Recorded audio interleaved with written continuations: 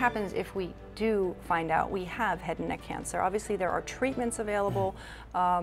I know surgery, of course, is one of them, but Dr. Rabinowits, let's also talk about some of the other treatments that might be available and how you help patients. Absolutely. So treatment of the head and neck cancers can be extremely complex. You're really dealing with areas of like swallowing, your speech, breathing areas. So it's extremely important that once you're diagnosed, you see a multidisciplinary team actually, where they have not only the surgeon, but the medical oncologist and the radiation oncologist. And this is all part of your treatment thought process about how to best approach these cancers. Okay, and you just mentioned that word. I've heard, multidisciplinary, and again, you're talking about it's really a team effort. It's not just one person or one doctor.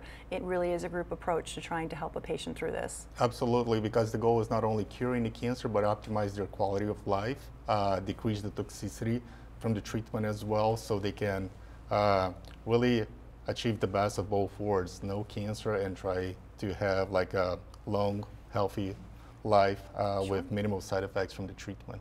Absolutely. I know sometimes we talk in terms of a 5-year survival plan when it comes to head and neck cancer. Can you just kind of explain what that means as far as looking at patient outcomes? So the 5-year survival plan is mainly based on statistics. Okay. It really is that the chance of being alive at 5 years is what we call the prognosis. Okay. And we consider someone in most head and neck cancers that's made it to the 5-year mark to be, quote, cured. Okay. All right, we still do active surveillance on these patients, however, because as stated in the video, you can develop second tumors or recurrences, late in the game.